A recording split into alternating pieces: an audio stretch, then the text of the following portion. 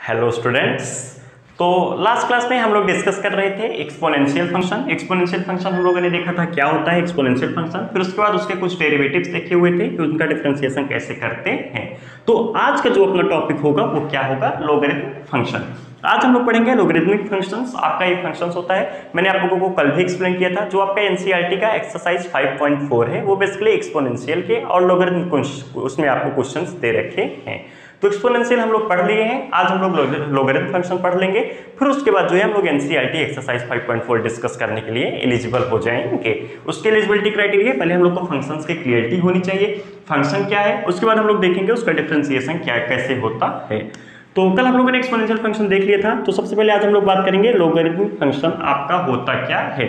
Basically जो आपका log function होता है वो हम लोग दो बेस में डिफाइन करते हैं। एक तो हम लोग ऐसे लिखते हैं लॉग बेस 10x, एक तो आपका ये होता है और आपका एक ये होता है log बेस ax। अब आप इन दोनों में डिफरेंस समझिएगा, एक बार आपका बेस क्या है 10, एक बार आपका बेस क्या है a। ये जो आपका होता है इसे हम लोग क्या बोलते हैं, बेस। तो जहां पे आपका बेस 10 होता है उसको हम लोग बोलते हैं आपका वो कॉमन लॉग है। कौन सा लॉग है, वो कॉमन लॉग है। और जब आपका यही 10e होता है log ex, तो इसको हम लोग बोलते हैं नेचुरल लॉग, नेचुरल लॉग। और आपका यही सिमिलर होता है ln x के, जब आपका बेस e हो जाता है तो इसी को हम लोग बोलते हैं ln x। यही आपका ln का कंडीशन है। ln x आपका ये होता है, जब बेस आपका e हो जाए तो ln का मतलब यही होता है कि ये log टू बेस e है, log to the base e है, log to the base e है। ln का मतलब यही होता है। तो मेरे हिसाब से सबको क्लियर है, दो बेस होते हैं, एक 10 और एक e। e मतलब आपका एक स्पेशल कंडीशन है, इसी को हम लोग बोलते हैं ln x, और ये आपका होता है कॉमन लॉग। मेरे हिसाब से इतनी बातें सबको क्लियरिटी है। और मैंने आप लोगों को log x का डिफरेंशिएशन लिखाया भी था, पहले भी लिखाया था, मैं एक बार आपको अभी फिर बता दे रहा हूँ। आप लोग इसमें लिखने वाली कोई बात है नहीं, वैसे जो लोग लिखना चाहते हैं स्क्रीन पॉज करके लिख लीजिए। तो हम लोग पहले कुछ लॉग की बेसिक प्रॉपर्टीज डिस्कस कर लेते हैं जो आप पढ़ चुके हैं। एक बार मैं आप लोग को रिकॉल करा देना चाहता हूँ वो प्रॉपर्टीज, क्योंकि आगे उनके बहुत ज्यादा यूजेस लगेंगे। अभी आपका लॉगरिथमिक डिफरेंशिएशन के नाम से आगे भी एक टॉपिक आएगा, आप लोग परेशान मत होइएगा। एनसीईआरटी एक्सरसाइज 5.4 के बाद हम लोग लॉगरिथमिक डिफरेंशिएशन एक बार फिर से देखेंगे। तो सबसे पहली प्रॉपर्टी जो आपकी इसमें आती है log xy, सबको पता है लेकिन फिर से एक बार आप लोग देख लीजिएगा, log x plus log y। log xy हम लोग इसको कैसे लिख सकते हैं, log x plus log y।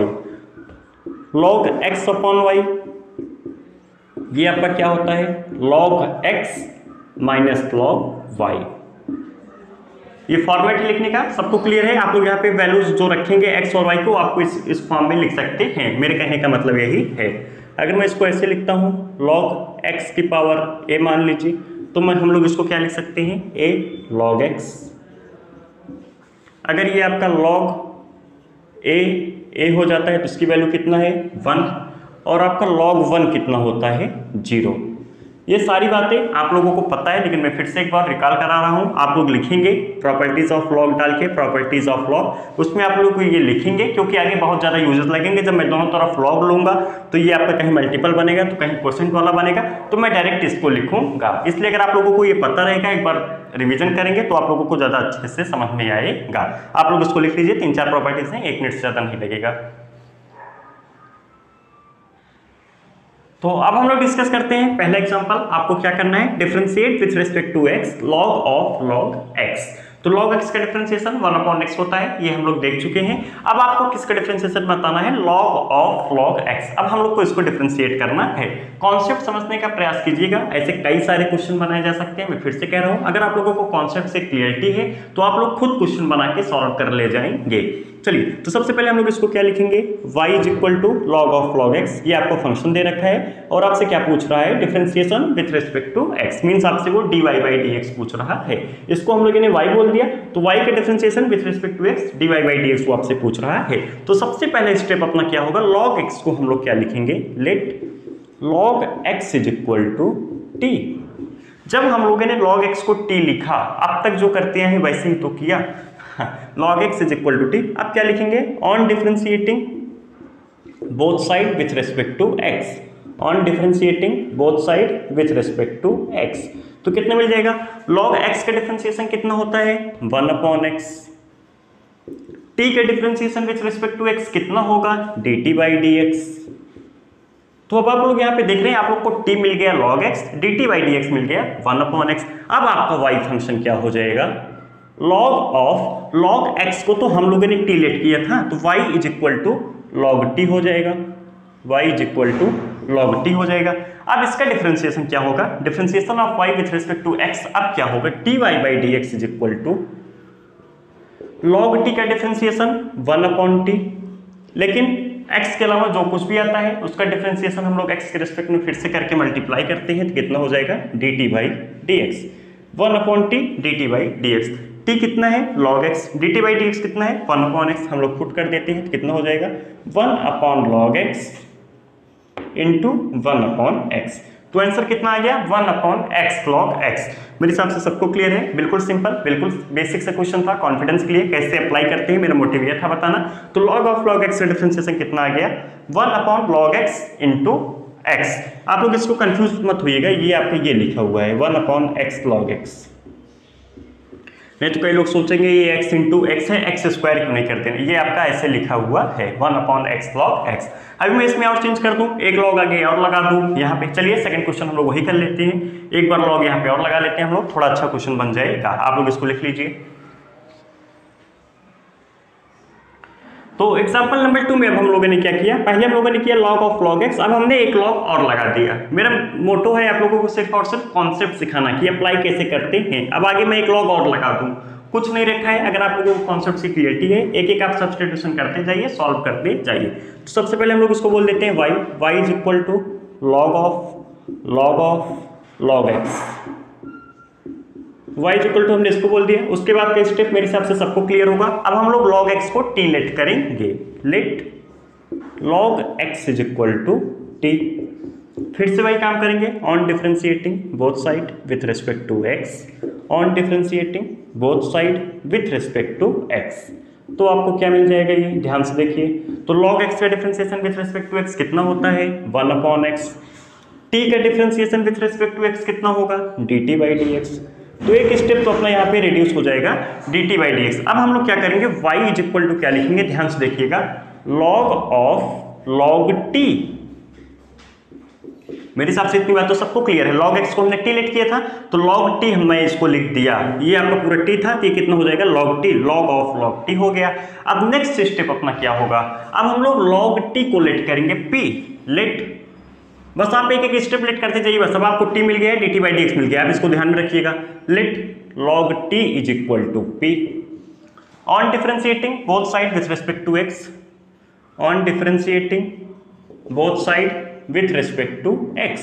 तो कितना मिलेगा, log t का डिफरेंशिएशन कितना होगा 1/t dt by D x, और इधर आपका कितना होगा dp बाई डी एक्स। हो सकता है नीचे आप लोग को ना दिख रहा हो, मैं यही लिखा हूँ log t का differentiation 1/t dt by D x, और इसको डिफरेंशिएट किया हूँ dp बाई डी एक्स। जब हमने log t को लेट किया p, तो ये आपका क्या हो जाएगा, log t p है, तो ये कितना हो जाएगा log p। तो y इज इक्वल टू कितना हो जाएगा log p, y is equal to log p। मेरे हिसाब से यहाँ तक बातें सबको क्लियर है। हमने log t को कितना लेट किया था p, log t जब मैं p लेट किया, ये आपका पूरा p हो गया, तो y इज इक्वल टू कितना हो जाएगा log p, तो y इज इक्वल टू कितना हो गया log p। अब दोनों तरफ हम लोग x के रिस्पेक्ट में डिफरेंशिएट करते हैं, y आपका यही है dy बाई डी एक्स हमको निकालना है, तो ये कितना हो जाएगा आपका dy बाई डी एक्स।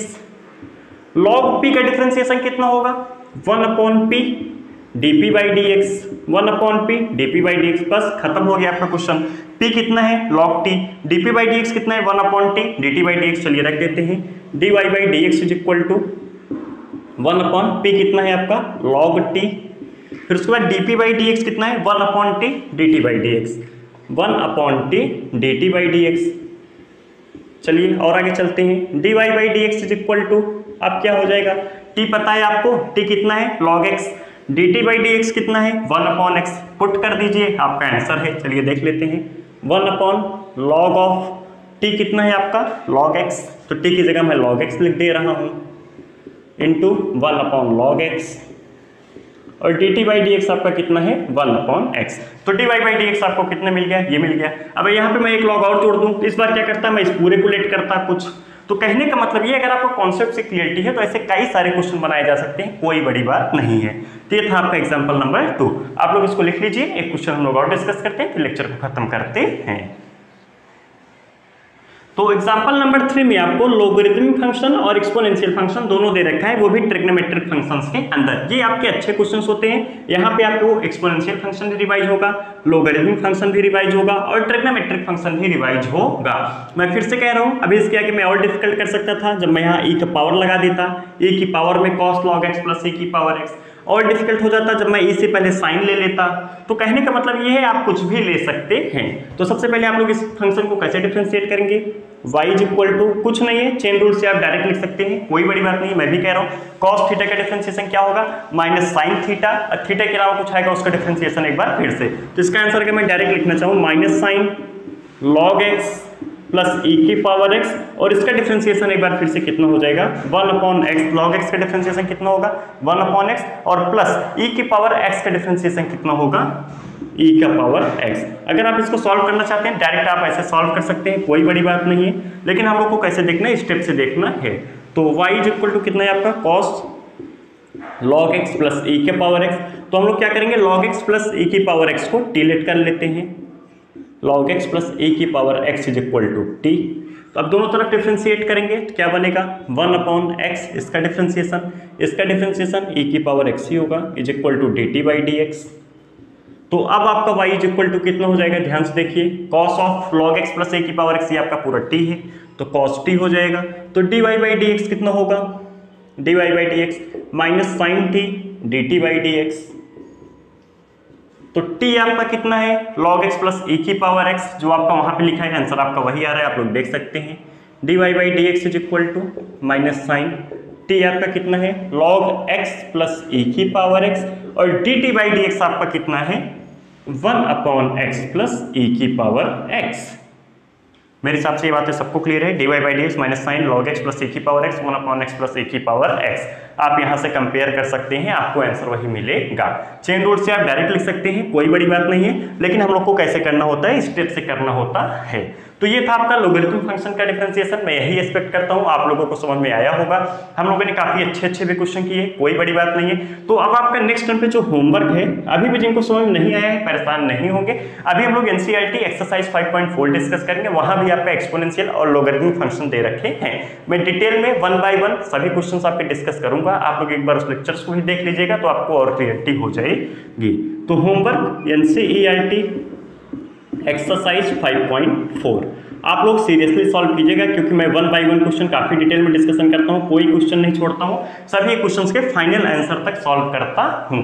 तो चलिए फिर मिलते हैं नेक्स्ट क्लास में एक्सरसाइज 5.4 के साथ। अगर आप लोगों को उसके पहले का कुछ भी डाउट हो या फिर जो भी कमी लग रही हो, आप लोग कमेंट बॉक्स में या फिर चैनल के बॉक्स सेक्शन में ईमेल आईडी दी हुई है, आप लोग मेल कर सकते हैं।